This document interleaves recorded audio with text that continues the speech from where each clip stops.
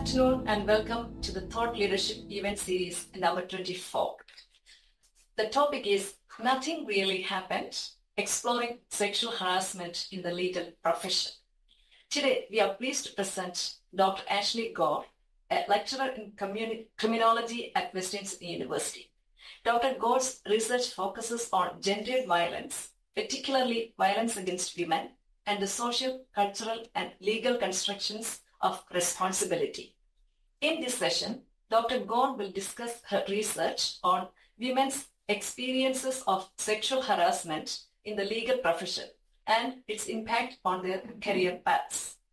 Her work highlights the pervasive nature of sexual harassment in the Australian legal industry, where 1 in 4 women experience such harassment, often leading to high attrition rates. Dr. Gore argues that the traditional incident-based model of understanding workplace harassment fails to capture the full spectrum of gendered and sexualized violations women face. She advocates for a broader approach that considers the continuum of sexual violence and its implications for justice in the legal profession. Please join me in welcoming Dr. Ashlee Gore. Thank you. Over to you, Ashlee.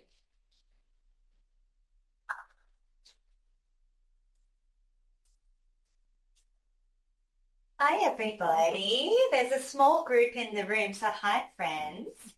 And hi, everybody online. I would also just like to do a quick shout out to my colleague, Dr. Shima Shabazi. So this project did start off as an ECR-funded grant, but now it's turning into a co-published article that my colleague Shima has really been helping me work through. And I believe she's teaching today as well, so I don't think she's online. Okay.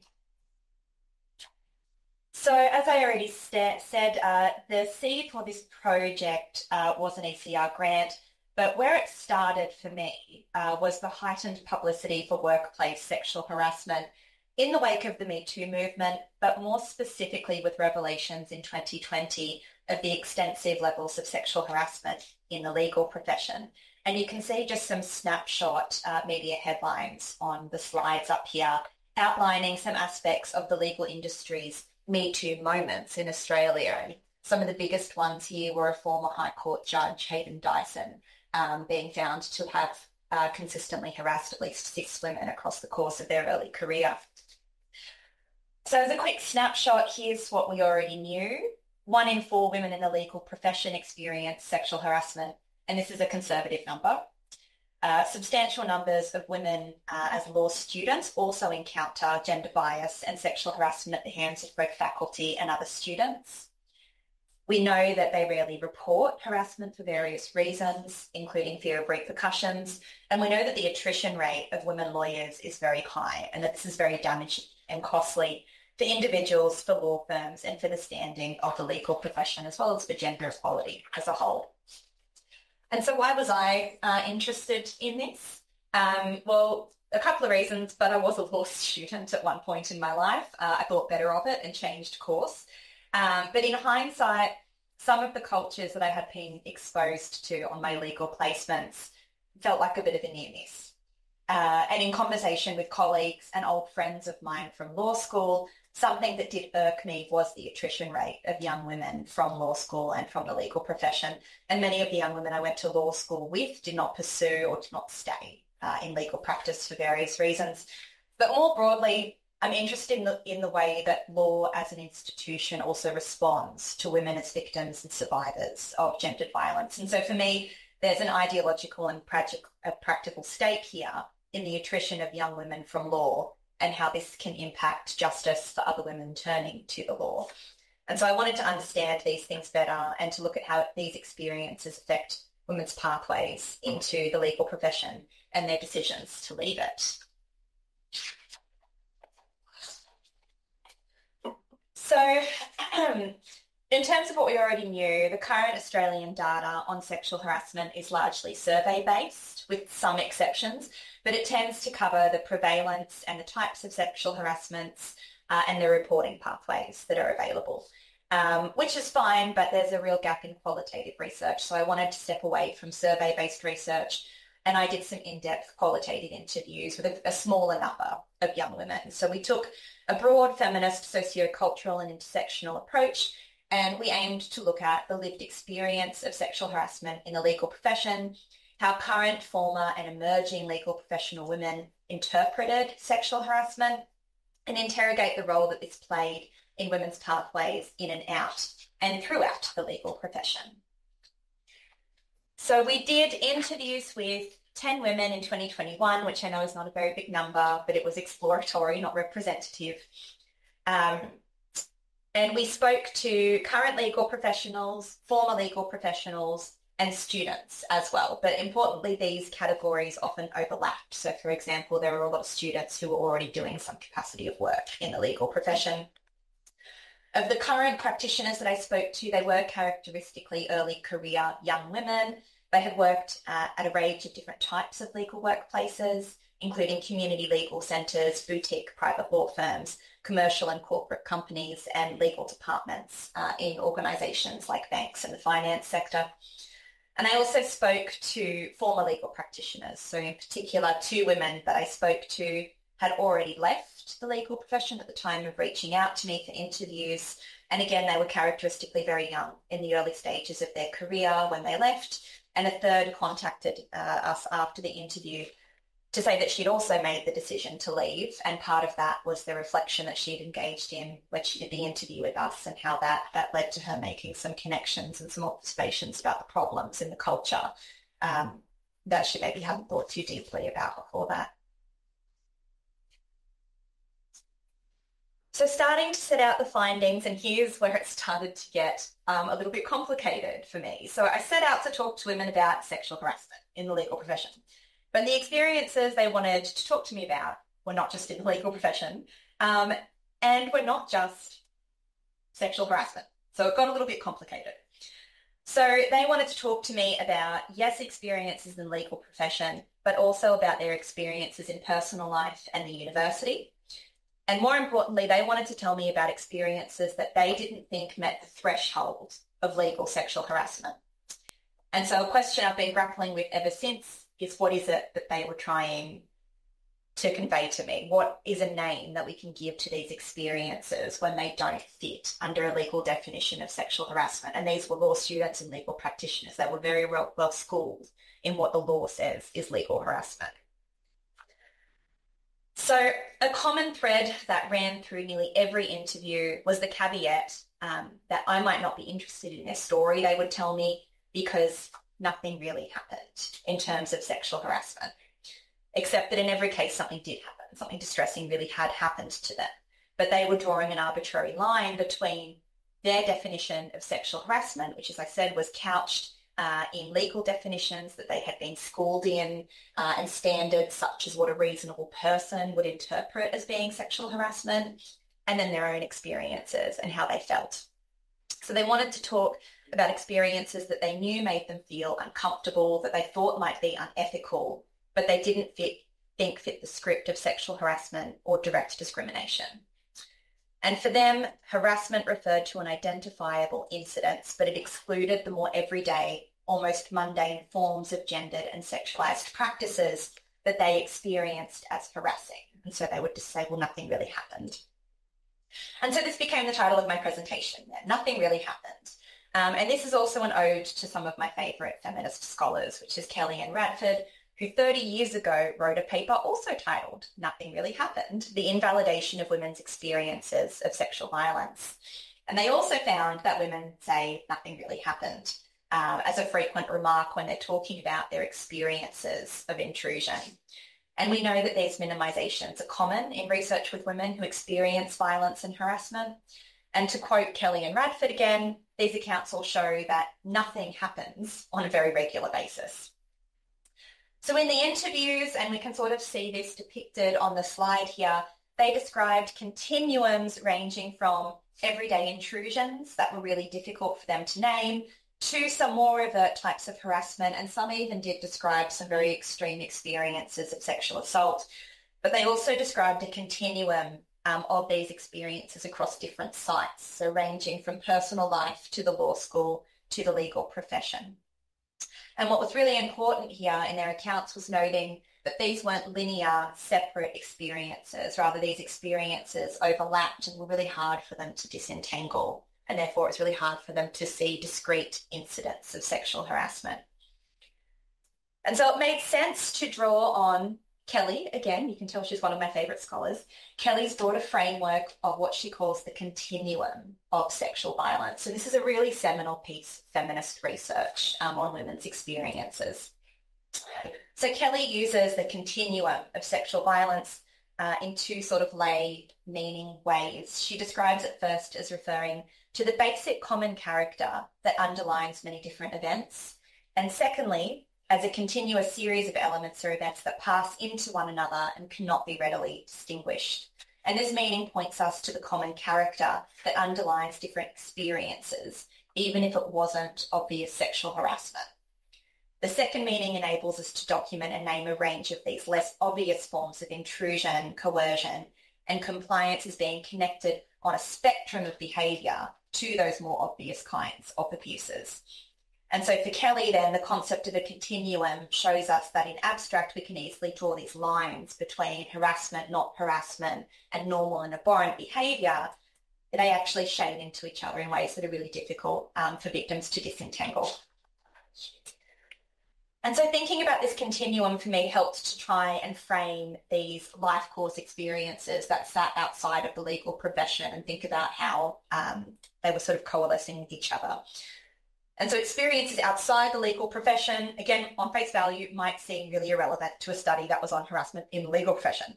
But what these participants were telling me is that these other things had a formative impact. Things that were happening in personal life when they were younger, in the law school, when they were studying, were sending them coded messages about responsibility and blame and accountability. And then this starts to feed into some of the themes on the next slide.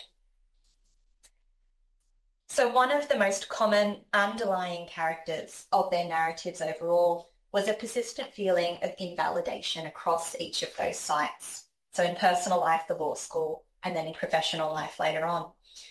Many of the women that I spoke to, for them it was not just the experience itself, but the invalidation of those around them, including friends, co-workers, family, and professional staff who either witnessed and did nothing or acted as though the behaviour was normal. Some examples here include earlier experiences of street harassment as young women.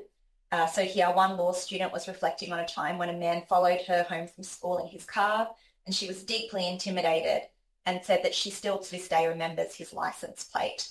But when her dad reported the man to the police, they said that they couldn't do anything. And then likewise, a different law student recounted that she reported sexual harassment from another law student to a university counsellor, and was told that she could jeopardise his visa if she formally reported, and so she just didn't. And so these accounts reflect themes of both a sense of institutional betrayal, which is the failure of key institutions like your university or the police to act supportively in response to a disclosure, as well as feelings of invalidation.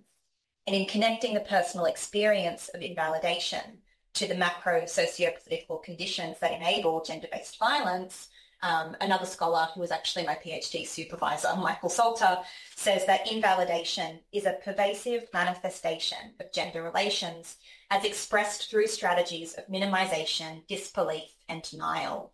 It's embedded in interpersonal and institutionalised arrangements and interactions. Invalidation serves to inscribe gender relations upon the bodies of women through the mental and physical health deficits of gender-based violence that it enables and facilitates. And this is what was reflected in the narrative of a third woman quoted here on the slide, who described a culture of invalidation built into her workplace where women don't speak up. And the effect of this, she said, was that she suffered fatigue and anxiety and career burnout.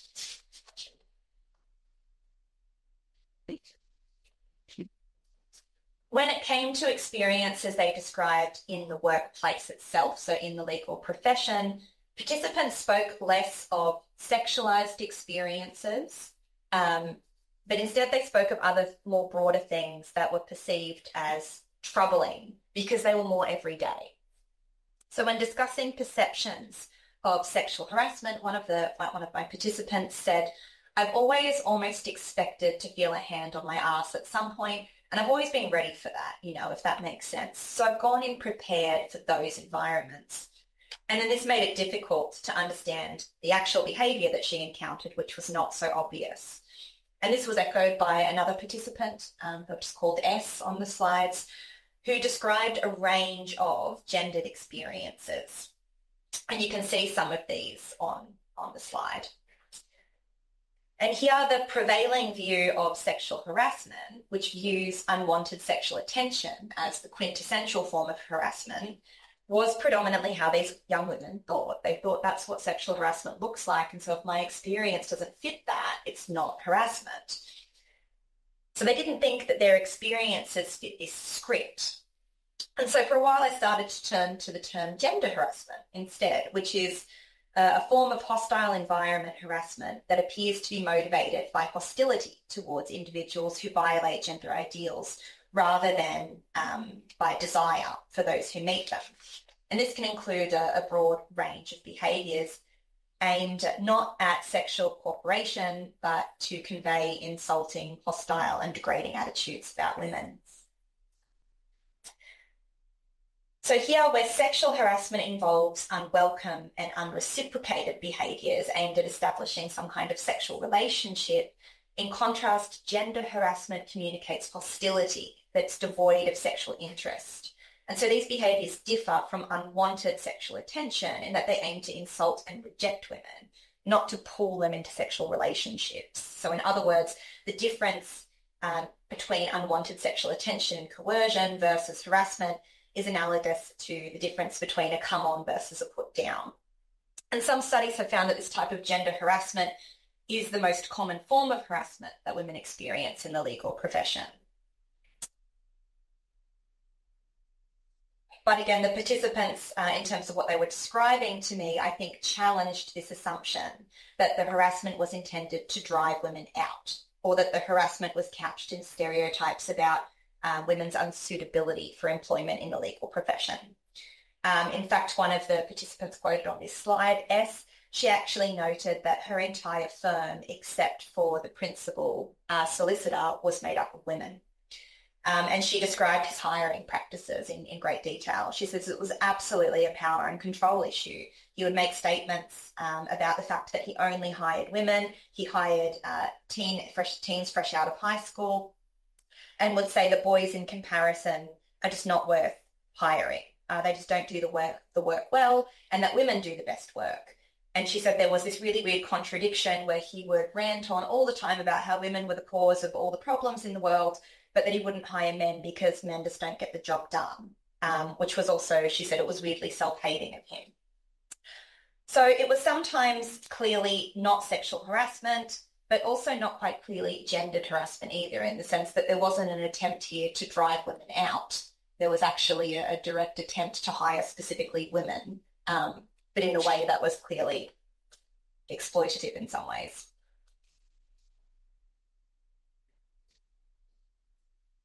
In other comments, participants described situations that portrayed not just hostility to women, as would be expected in the gender harassment literature, but something that was quite a little bit more complicated, I thought. So one participant described her experience at work as feeling like she was, quote unquote, walking on eggshells. And so we've more aptly termed this working on eggshells here, given the context that she shared.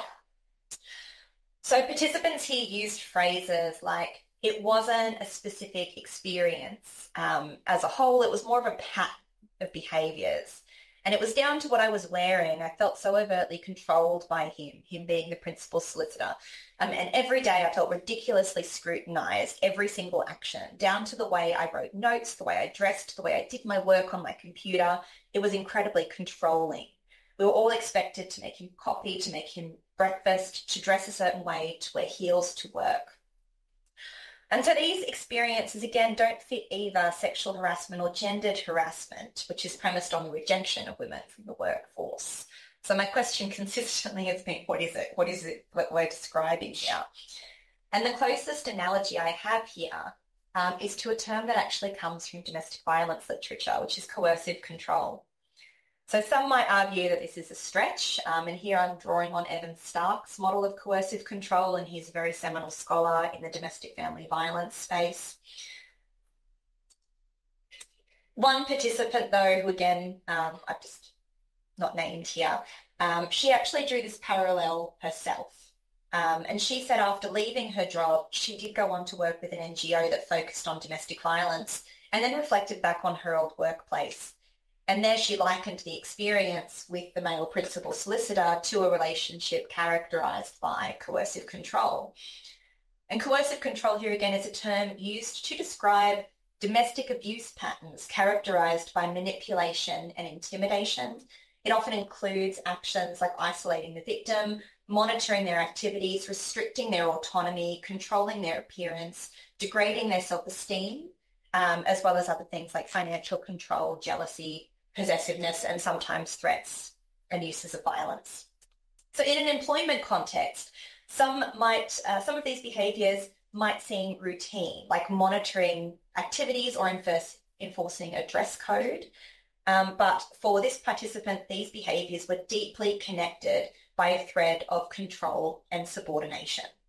So Stark's model of coercive control might again offer some insight here, I think. He argues that controllers use micro-regulations of everyday behaviour, such as how women dress or perform stereotypically female roles to entrap victims. And he also aligns this with an idea of doing gender, where men often achieve control through the micro-regulation of women's actions and roles. In this model, the performance of masculinity involves controlling others, while the performance of femininity involves deference to men's control. And this particular participant's experiences here, I think, was unmistakably gendered. She felt that her boss would never have treated a man in the same way. She said, for instance, he would never have sat so closely behind another man, breathing over his shoulder while he worked. And the control that she felt here was not only emotional and professional, but also deeply physical in this sense as well. And she described feeling just exhausted and burnt out from working under such conditions. And for me, her account reveals that the same gendered rules of tyranny apply in the workplace as they do in the home around the behaviours of coercive control. And reflecting on her experience, she actually did liken it to a family. She said he created an environment where the firm was framed as a family, and this was used as a way of making the mistreatment seem acceptable.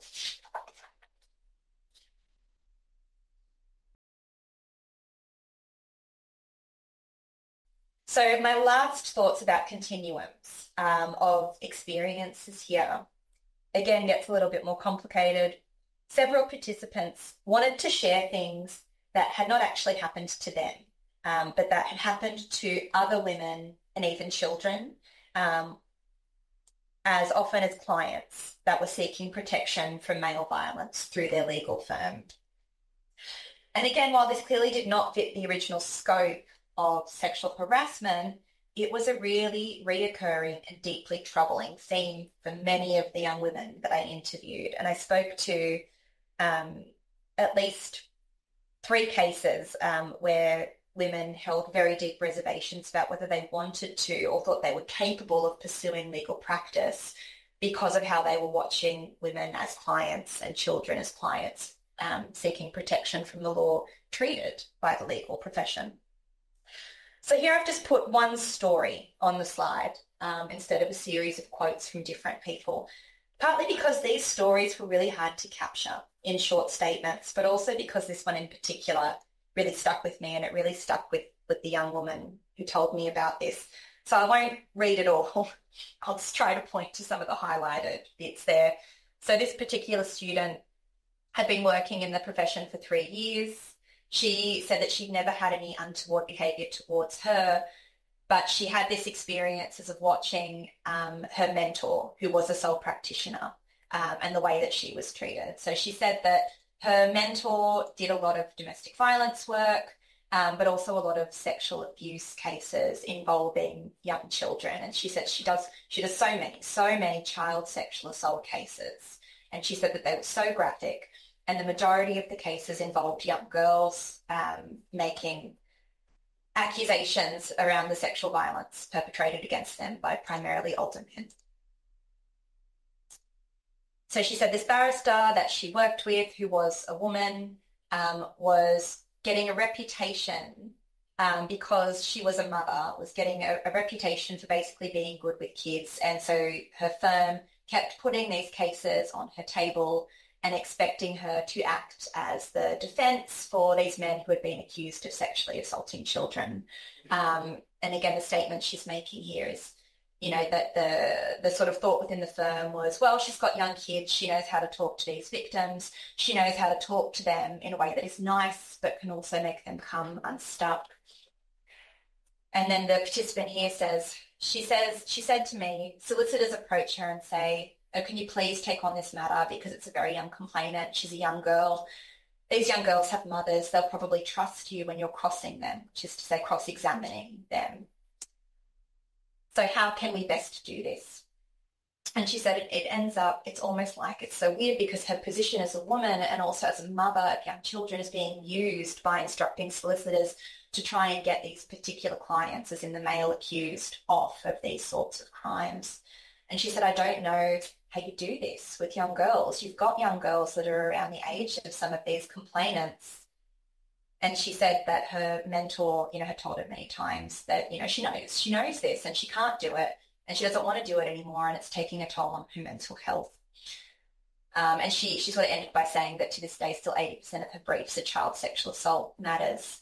And she said to me, this was the student I was interviewing. She said, it's so bad, it's not right. It doesn't sit right, does it? She framed it as a question to me, again, sort of seeking validation. Like, why does this keep happening? It's not right, is it? Why does this keep happening? Okay, and so here again, nothing really happened. And that's what she begins her little speech there in saying, nothing happened to me, okay? Except that she learnt that the legal industry can and could co-opt her identity as a woman and the identity of other women, not to harass her, but rather expect her to use that to cross-examine women and children and trap them into suggesting that nothing really happened to them either. And so this is one of the students that told me after this that she would never pursue legal practice. So she now has a 4-year degree behind her that she never wants to put into practice. And finding a way to frame this has been a bit challenging for me. And so some people might just say, you could just call that vicarious trauma. And yeah, maybe I could. But I've been thinking about it through the lens of being haunted, a frame of work that is called hauntology, which I just sort of like at the moment. So I'm thinking of the ways that these experiences linger like shadows and become what we might call ghostly matter in the formation of how these women envisage the legal profession and their place within it. And these haunting experiences create a sense of invalidation and injustice that doesn't just fade away. It blurs the boundaries between past and present and maybe what's real and unreal. And so again, to unpack these, I've been toying with this idea of hauntology, which is explored by theorists such as Derrida and Gordon, and I'm sure there's people in the audience who know these people much better than I do. But in short, Gordon suggests that haunting is a unique type of trauma. It's where a past repressed violence disrupts our present reality. And it aligns with Derrida's notion of hauntology, which examines how ontology, it's a bit of a play on words, how ontology, which is concerned with being and presence, is overshadowed by states of non-being and absence. So hauntology here draws our attention to spectral traces, he says, that hover between being and non-being, collapsing temporal boundaries and making the past feel vividly alive and influential. What does it mean to be haunted by experiences that are not wholly yours, which is still something I'm grappling with here?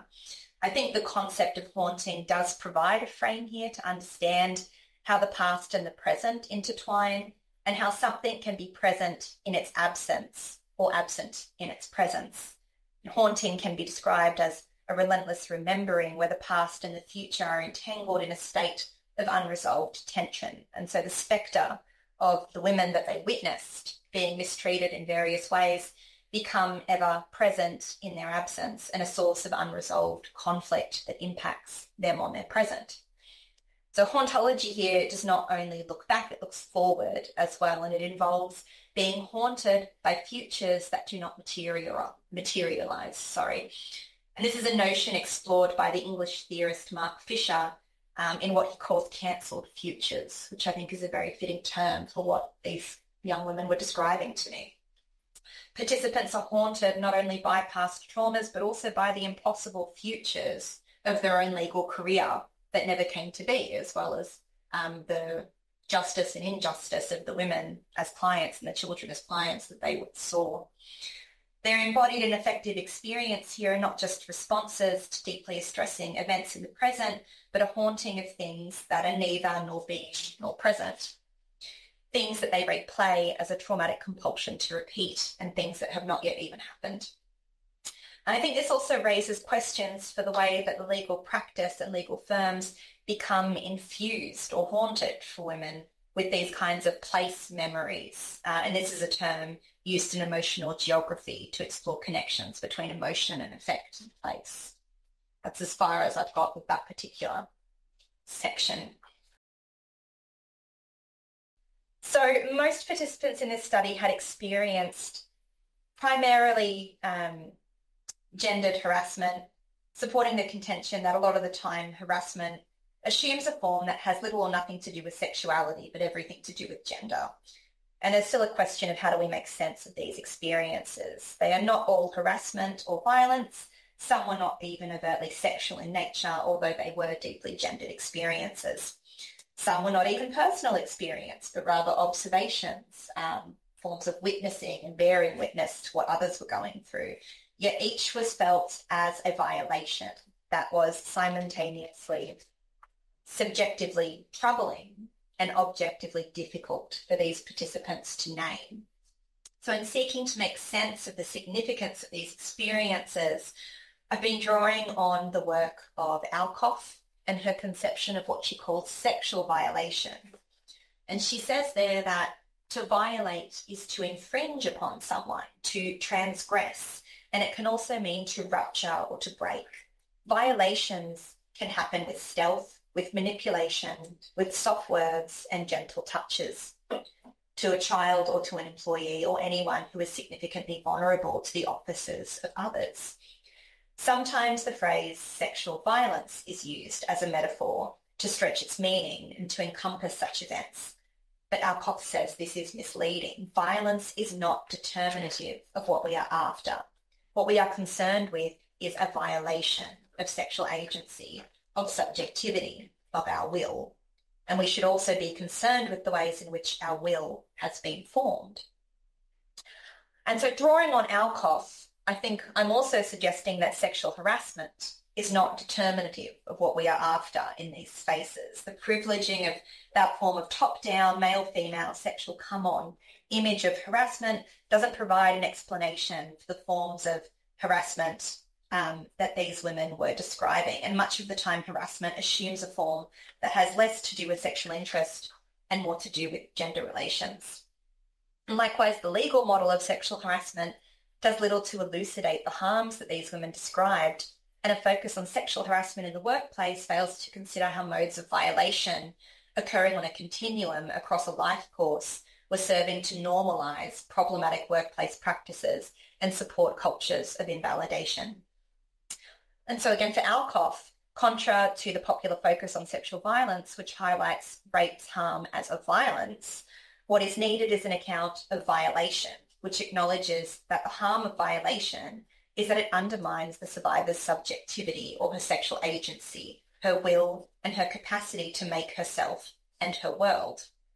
Alcoff insists that in order to attend to the harm of rape and understand an ethical sexual subjectivity, we must shift the questions that we ask. And instead of asking whether consent, desire, or pleasure are present or absent in a sexual encounter, she suggests the most pressing question we have to ask is, do I have the ability to participate in the making of my sexual self? And so for Alcoff, this is a deeply normative question. Rather than norming sex in relation to consent, it aims to norm sex in relation to the concept of self-making. So Alcoff's account draws attention to the importance of norming sex for the sake of cultivating a sexual self whose will, freedom, and self-relation are not eroded or deteriorated in encounters with others.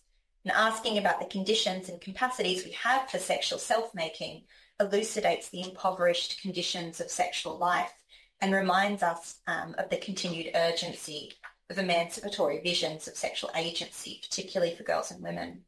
And for me, I see clear parallels with that framing and how we might take that and apply it to sexual harassment and what counts as sexual harassment.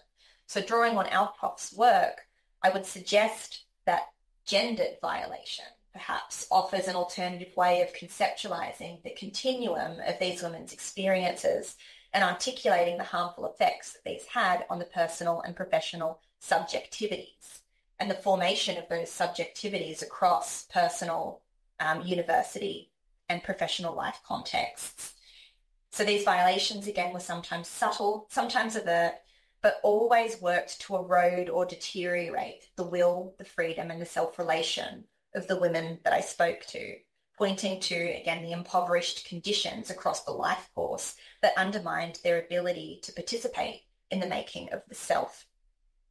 So while alcohol focuses on the sexual self, I would consider how this relates to the professional self as well and use this as somewhat of a case study, even though it's in the context of the legal profession, to think about the context in which the self is made and unmade through violations across the life course.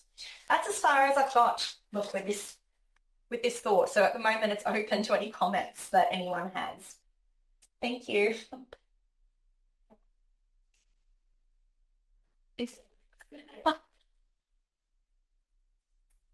Michael? I think that was Michael. Thank you so much, Dr. Gore. We may open to questions now in the room if anyone has a question. We've also had some online coming in from our online participants, so maybe we'll go to those and give you time to think. Okay, Badra, what have we got online? Look, thank you messages. In addition to that, the first question is from Laurie. It's question. What Laurie says, you have mentioned about Kelly's work, and Laurie is very curious to get that information. She forgot to take it down in her notes. Yes, of course. So there were two works that I cited from Kelly, but the primary one is a book that she wrote. So her name is Liz Kelly, and I believe it was a book published in 1988. I don't think it was called The Continuum of Sexual Violence, though. Sorry, look at me. I'm having an unprofessional moment. I can see the book in my frame of mind.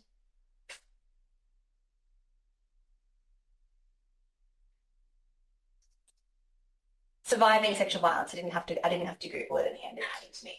Yes, it was a 1988 book written by Liz Kelly called Surviving Sexual Violence. And it was actually based on her doctoral work, which was, quite a long time ago. But it's an interesting piece of research because of how long it's stood, in terms of the test of time. So it's really experienced an upsurge, I think, in the last few years where people are taking the idea of a continuum of sexual violence and reinvigorating it in new ways. But I'm really happy. Was it Mark? Is it Mark that asked? No, Laurie. Laurie, sorry. I'm really happy, Laurie, if you'd like to email me and I can send you the bibliographic details of that particular book. Thank you. Archana Death got a lot of comments and some questions. So I think it is better, Archana, unmute and ask directly. Yeah. Hello, thank you for the wonderful presentation. I had a few comments and questions. They're more general, I guess. Some of it might be repeating what you've said.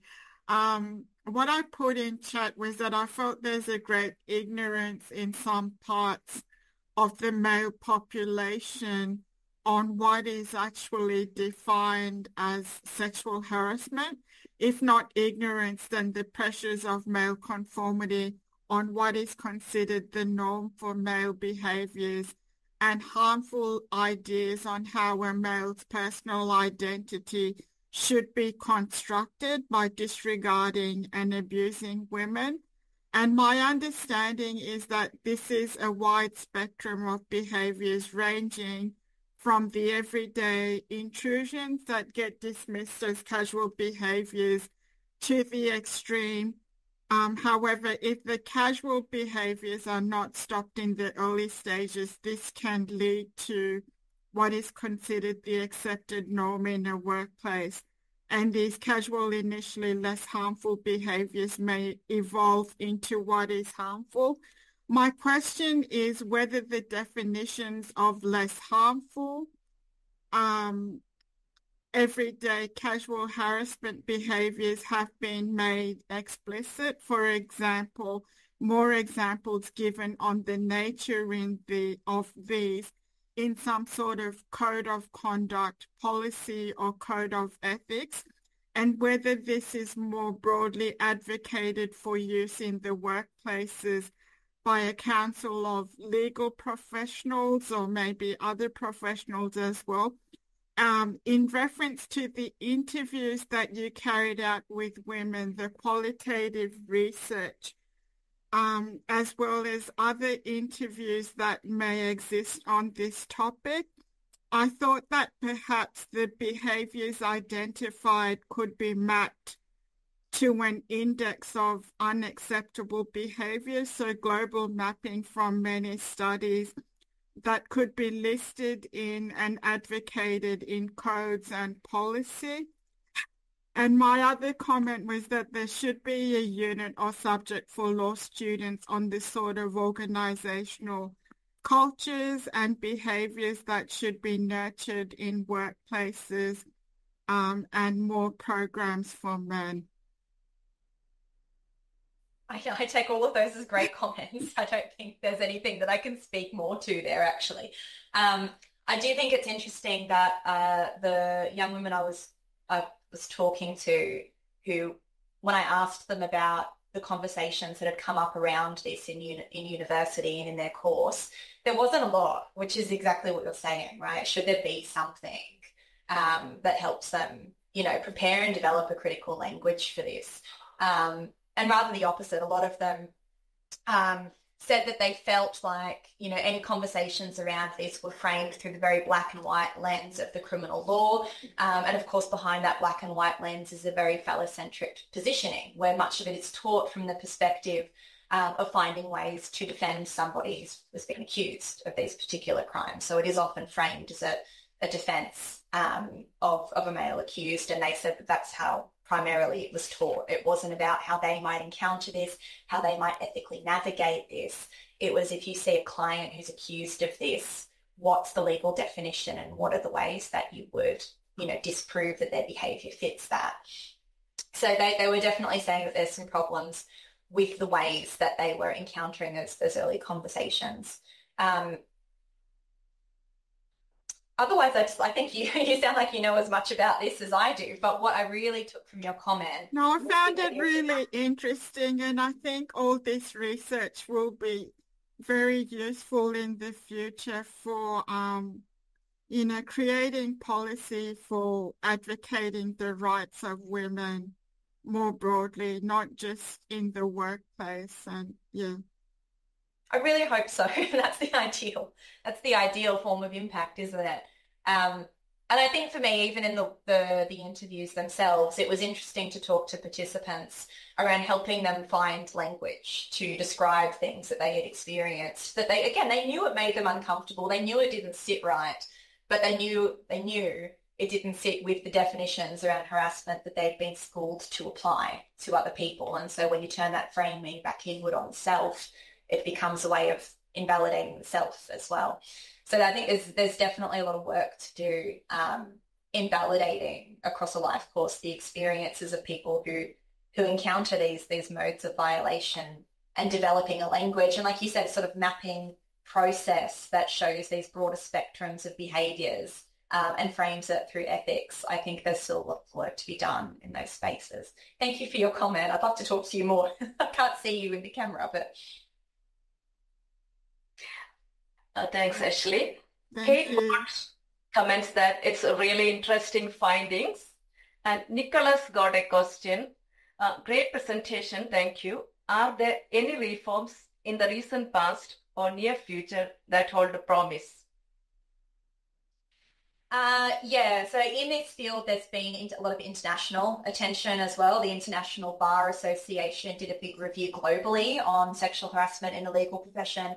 And so, of course, that was taken up by different sectors in the Australian legal sector, as well as the Human Rights Commission, which, we know has been doing extensive work around sexual harassment in the workplace. So there's been a suite of attempted reforms sort of here and there. My feeling about a lot of those is they tend to rely on formal reporting pathways. And again, that misses the types of women I was talking to who didn't feel like their experiences fit legal definitions of sexual harassment. And so they wouldn't have even considered a formal reporting channel. For them, it was more a conversation around broader workplace ethics and ethics across, different spaces in their life as well. So there's really important work being done, across the spectrum of workplaces in Australia and globally to address sexual harassment. I guess my thing just is we need to expand the conversation, much like the last person asking the question suggested, to highlight that on a spectrum of behaviours, we see these things that become legally defined as harassment, but the lead-up behaviours to these that are seen as quite normal often fall under the radar. And so I think there's educational and sort of ethical work that still needs to be done there that's not maybe being tackled in the formal workplace reforms around how we deal with sexual harassment once we acknowledge that something is sexual harassment and can be legally defined as sexual harassment. Jackie Ullman says, thank you for your work, Ashlee, and sharing your findings in this way. In my own work, there is quite a lot of overlap with women and gender diverse academics experiences in Australian higher education. Jackie is from School of Education. Hi, Jackie. I think I've met you before, actually. I think we're both with Sega. Yeah, hi, Ashlee. We have. Great presentation. I really appreciated it. And there is one more question from Laurie. Laurie, do you want to unmute and ask?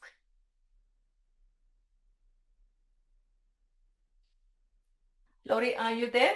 Yeah, sorry. I was just curious, Dr. Ashlee, thank you for the great presentation, by the way. And thank you for the bibliographic details of Kelly's book. I was just wondering about the interview recruitment. Were there any challenges given that this is still considered a sensitive topic within the profession, or what you mentioned is still an emerging discourse? Were there any challenges in terms of the interview recruitment? Just curious. The only challenge for me was the time frame in which I had to do it, to be honest. And that's more a personal story, if I'm honest. I did this research as an early career research grant, and I was approved for the grant, and then I found out I was pregnant, and then I took a maternity leave, and then I came back and hit the ground running and had to spend the money in 5 months. So that was the challenge in terms of recruitment. In terms of having people willing to come forward, I have to say I've never actually had an issue in getting bums on seats, so to speak. It's great. One of the unfortunate realities of this space. I think one of the reasons that the women were interested in coming forward is the way that it was framed. And I was quite clear in saying that I was interested in their perception around sexual harassment. So I was trying to couch it in terms where I wasn't saying, I don't need you to prove that you were sexually harassed. I don't need you to show me how it fits within this specific definition. I'm interested in your broader perception about what sexually harassing behaviour might look like, and how your progress, through law school or through that profession has been impacted. And I think what that allowed in practice is a lot of sort of young women who felt like they had been invalidated, which was such a big theme in the presentation, to come to an interview and feel a sense of invalidation with someone who they already sort of thought, based on the project description, would be receptive to what they had to say. And so for me, I think grounding work like that in a feminist ethics that is very concerned with validating survivor experiences, it just sort of mitigate for me part of those challenges or the worry that, what if people don't come forward or want to talk? I have to say that there's always women I found who want to come forward and talk about these types of experiences. Thank you for that. It's how you frame the question. Then that's really important. Yeah. Yeah, thank you. We have Michael Brogan in the room with hand up. If you have a question, Michael, feel free to unmute. Thank you very much, and I wanted to thank Ashlee for a really interesting presentation, and I'm looking forward to incorporating hopefully the results published in a paper with students that I teach. Just in relation to the bearing witness slide, sort of 2 or 3 from the end, I wonder whether you've examined the impact of criminal law practice, regardless of gender, on those who represent an accused person or sometimes a clearly acknowledged guilty accused person in the circumstance you were talking about. Because I just wonder whether that dissonance between representing a client and going home at night and thinking, more broadly about the ethics of it all is something that's uniquely gendered or not. I think that's a really interesting question, and those are questions I've asked myself. And I have even made notes to myself that is a research project I would like to springboard into if I ever get the opportunity to expand on this, to talk to people in criminal law where it is their, primary job to be defending accuseds of, these sorts of things. And to think about the dissonance and the ethical challenges and the forms of vicarious trauma or whatever you want to call it that it raises for them. And it's a good question because I don't know to what extent it's gendered. I think it would be very much impacted by situational and intersectional factors for any particular person. But it would be really interesting to explore what that looks like. Yeah, look, I've got a particular interest in that because I come at it from the legal ethics perspective, and I teach this and I talk to students about it, and if clearly there's a real disjunct between, what they can do and what they think is right. So I think we just need to recognise that the process is one which I think is psychologically difficult. Justine's put in the chat that Abby Smith has got some scholarship on this. Abby Smith really looked at the rationale for why you do it as opposed to the personal impact, and I would really like to talk to you about research in that area in the future. I think that would be really, really great, Michael. And just one quick response. Is it Archana? I hope I pronounced that correct. Yes, it is. Yeah, Archana. Archana, thank you. In the law degree, we run a subject called professional responsibility and legal ethics. And although it's primarily looking at the ethical side of things, we do examine sexual harassment and cultural issues. And as a result of what I've heard today, I'm introducing some of Dr. Gore's research into those discussions in the future. Oh, that sounds good. Well, I'll try and get that paper published there. Thank you, Michael. If you have any questions in the room, feel free to put your hand up. I'll come around with the mic. I actually have a question myself. Do you think that because these men, the perpetrators that are, perpetuating these behaviours, making women uncomfortable, because they are versed in the law, because they're legal practitioners, that they're able to evade, necessarily falling into the legal definition, even though they may know that their conduct is not right? It's a possibility. And I think some of the participants that I spoke to, they broached that as a possible issue as well. But they were also very honest in saying that they work in a work culture where hyper forms of regulation are expected. And so it's not just the wit per se of a potential perpetrator that means that they're sort of bypassing this. It's a broader culture, not just in the legal profession, but around neoliberalism and the workplace practices that we're all subject to as well. Hyper forms of surveillance can very easily tip into harassment, but can also very easily look like normal workplace practices to keep up, KPIs and manage performance. And so I think it's a coalescence of factors there, but yeah, very, very possibly. That makes sense. Well, thank you. I think that's wrapped up our Q&A. If you can all join me in thanking Dr. Gore.